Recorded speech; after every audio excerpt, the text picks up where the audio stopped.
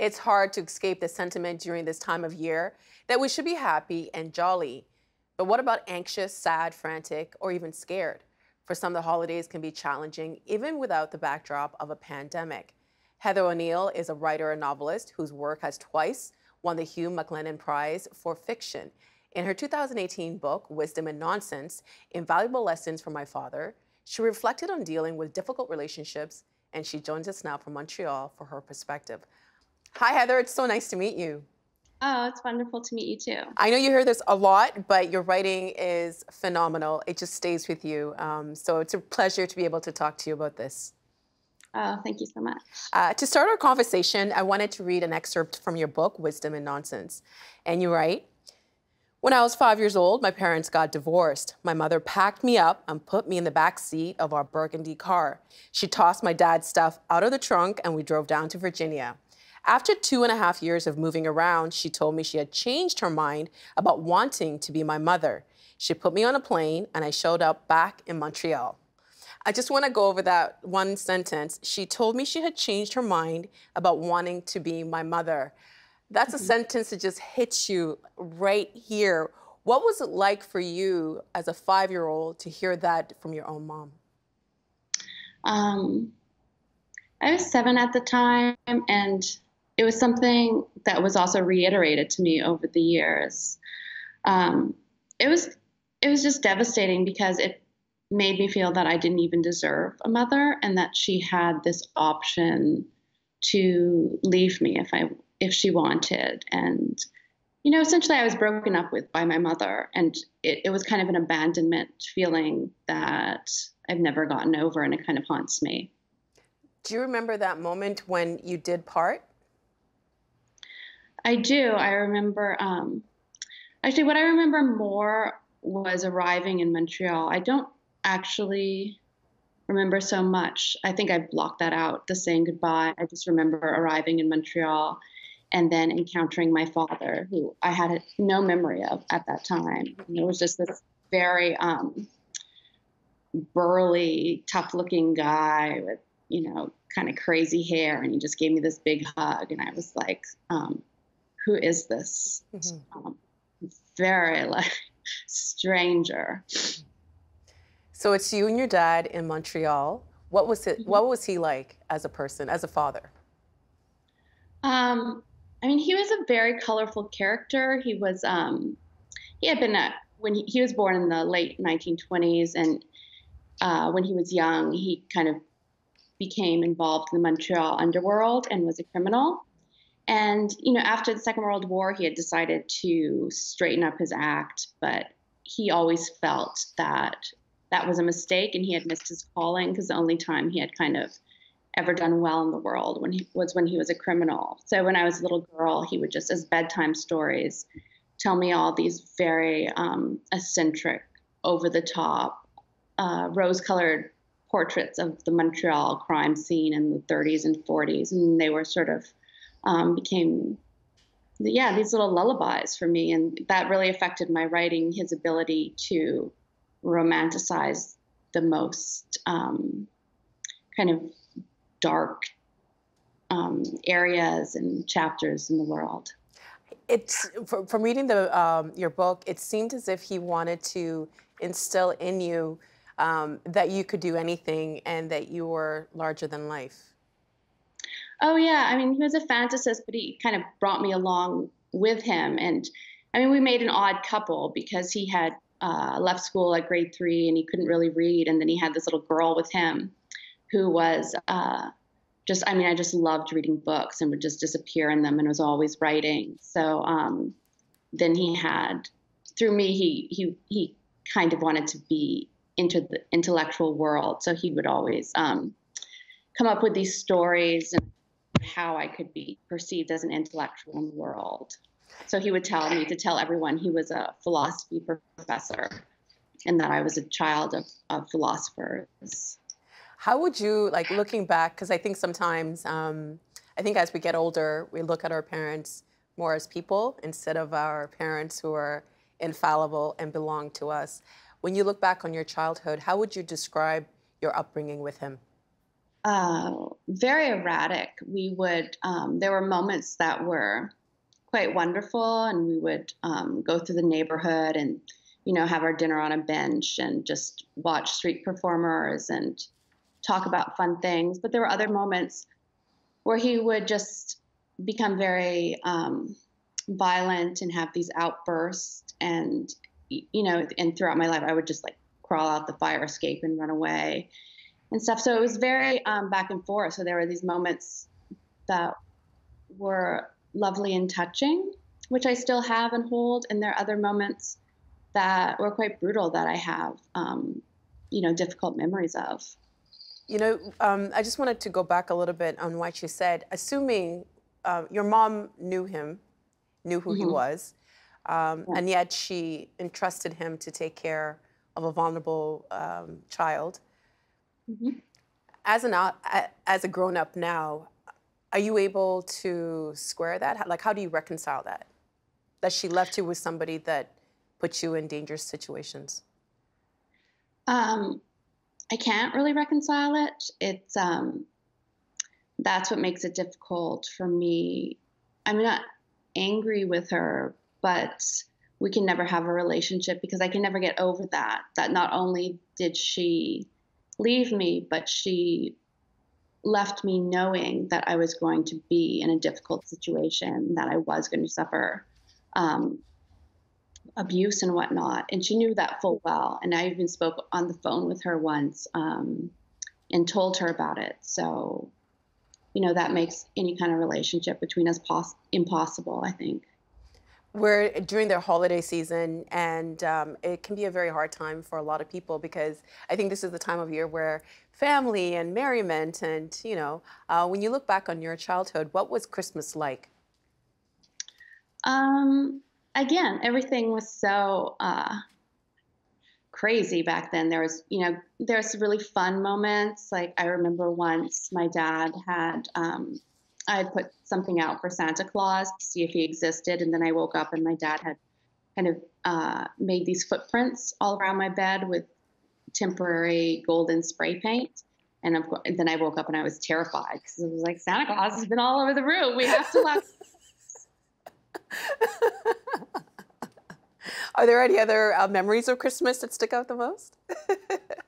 Beyond Santa being in your room while you sleep. Yeah, but then there were it was sad because we were so down and out all the time. And once a social worker came by to see me on Christmas just to make sure I was actually getting any gifts that year. And she had brought me a toy poodle that had a little key that you wind up and would play music. But then I wound it up and it didn't play any music at all. And it was just this broken poodle. And it just made me cry.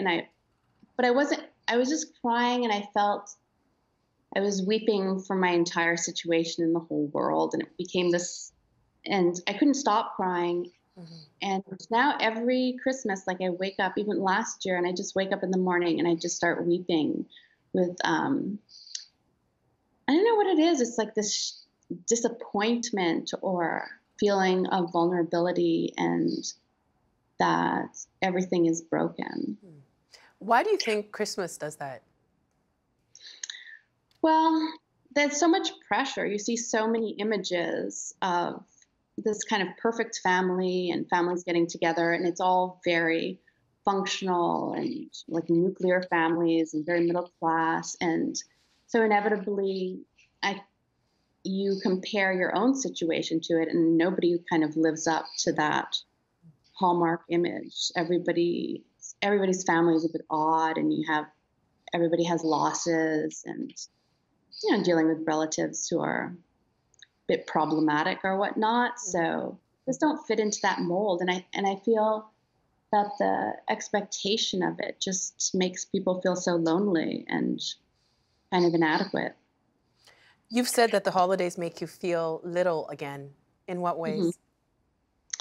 Um, when I wake up, it just brings me back because I think everybody associates Christmas with childhood, and then so immediately I'm always back and I'm little again, and but it's even more devastating because when I was first a child, Mhm. I didn't actually realize to what extent I was deprived of things or mistreated. And now when I look back and I'm sort of in that place again, it just breaks my heart Mhm. how lonely and vulnerable and how nobody kind of reached out to really take me out of that place or help me kind of navigate it.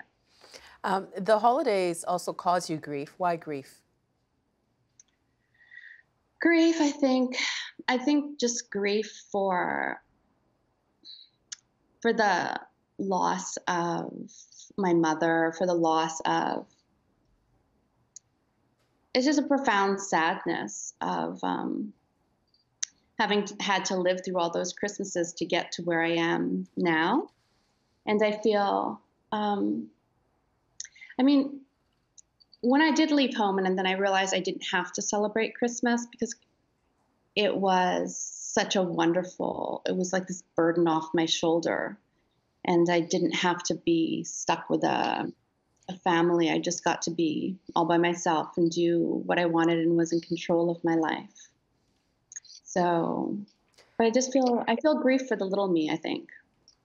In a way, it's kind of like you're fed this ideal of what life is supposed to be, and then when you don't have that ideal, it makes you feel less than, like there's something wrong with you.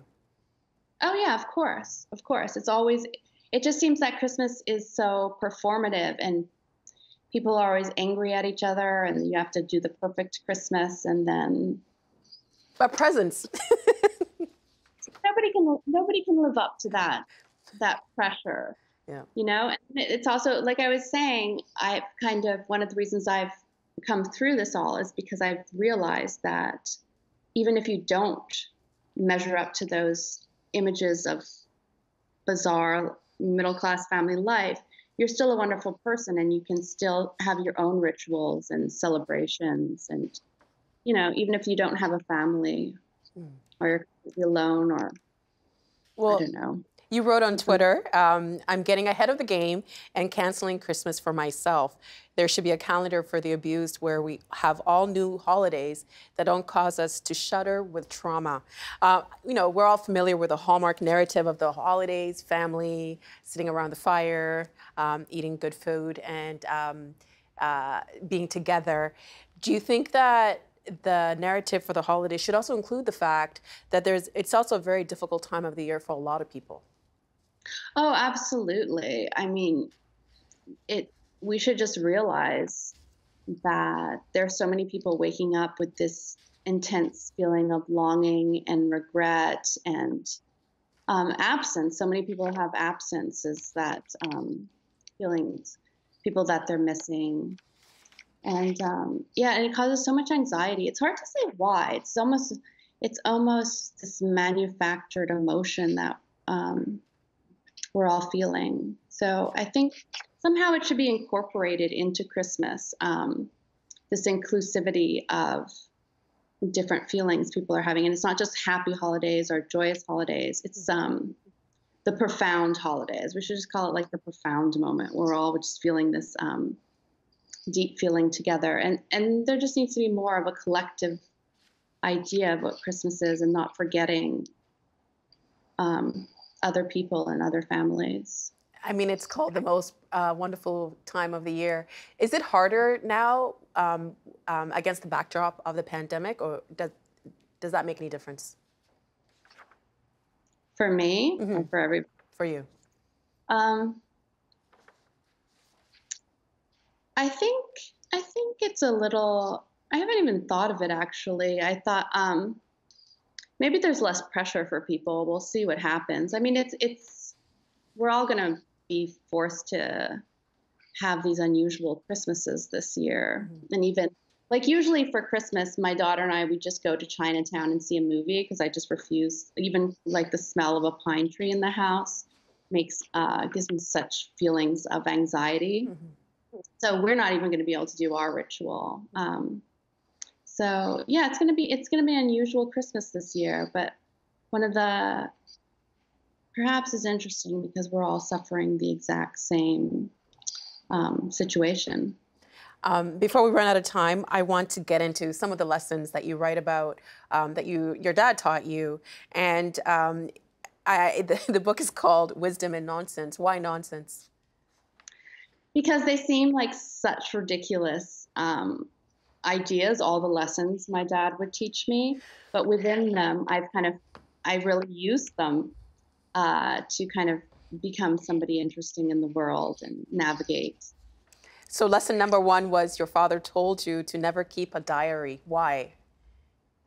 Oh, that was funny because I got a empty journal one year for my birthday, and in it I began just transcribing, my day-to-day life and everything that was going on around us. And my dad always had his old criminal friends and his who were up to no good, and I would just record everything, and it was just like so wonderful to be able to turn life into words. And then when I was done, my dad would just be like, he would just burn my diaries or throw them out. And he was like, "You've got to stop this. They're going to be used against us all in court." So, But you get a yeah, sense too that it was kind of like you were keeping a reckoning of him.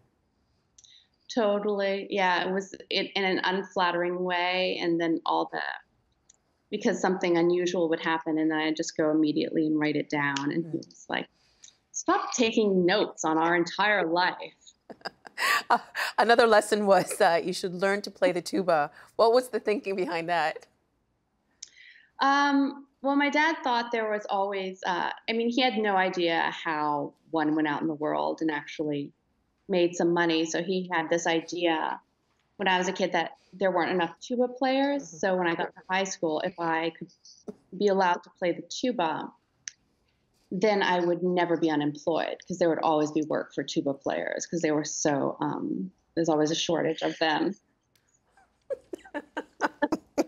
Okay, well, we're running out of time. I don't want to get into a few more of these. Another lesson was accept that you're ugly and move on. And I want to read a quote from that. You write, my father said that when I was a baby, I was so ugly that he was afraid to look at me. He would close his eyes and say, no, she can't be that ugly. But then when he opened them, there I was, even uglier than he remembered. As a child, he told me he was afraid a wind would pick me up and carry me away because my ears were so large. He called me chicken legs as an affectionate nickname because he said I was so skinny. I grew up thinking I was butt ugly. I mean, this is just horrible stuff. What were the lessons there? Um, yeah, I don't think anybody's ugly. Like whenever I hear that word, somebody being described as ugly, I hate it. I just say no woman is ugly. I just find we, I love the sparkle in people's eyes and when they have intelligence or something to say. And I think, yeah, just having this idea that I was ugly it turned around for me, and I really realized that beauty's on the inside. And I became very, um, just so frustrated by that word and the idea that we judge each other by physical appearance. And especially as women and young women, we just have this idea that we're in the male gaze and our value is in our appearance. And for me, that was always, I thought I was ugly. So I just was like, well, what can you do? Just have to develop intellectual skills and whatnot and other ways to prove my self-worth. But I feel everybody kind of needs to do that. And yeah, like I said, it's just, we're all so beautiful, I just find people beautiful. I mean, the fact that as a child that didn't break you is incredible. Another lesson that you write about that he taught you is to never watch Paul Newman movies. Why? Oh, my dad was obsessed with Paul Newman because he was the same age as Paul Newman, and my dad had been very attractive when he was young, and that was one of the things he was a very vain man, so he didn't understand why Paul Newman had got this acclaim in the world and he hadn't, and he would just kind of criticize Paul Newman's acting and say I could never watch it because Paul Newman had what he needed to have and somehow had stolen it from him. In this book, you write affectionately about your father and the lessons that he taught you, yet your father was abusive. How do you reconcile those two things? Like I said, it's very difficult, and I go through periods where some periods are lighter, and then yeah, especially I think that's one of the reasons I use these lessons in life, and I talk about these things because it makes it easier to kind of focus on the good things. And then there are moments when just the reality of it and comes and hits me in a harder way. So, and you never kind of know what phase you're going to go through. Oftentimes, oddly, it depends on on what I'm writing, because writing actually helps me um, deal with, like, bring the good stuff up. So I kind of try and hold on to that, even though there's just the reality that there are very hard moments and that I suffered a lot through. Heather, thank you so much for sharing so much of yourself with us. We really appreciate it. And because it is the pandemic, hopefully an opportunity for all of us to create new traditions. Thank you so much. We appreciate it. Oh, thank you for having me. The Agenda with Steve Paikin is brought to you by the Chartered Professional Accountants of Ontario. CPA Ontario is a regulator, an educator, a thought leader, and an advocate. We protect the public. We advance our profession. We guide our CPAs. We are CPA Ontario. And by viewers like you. Thank you.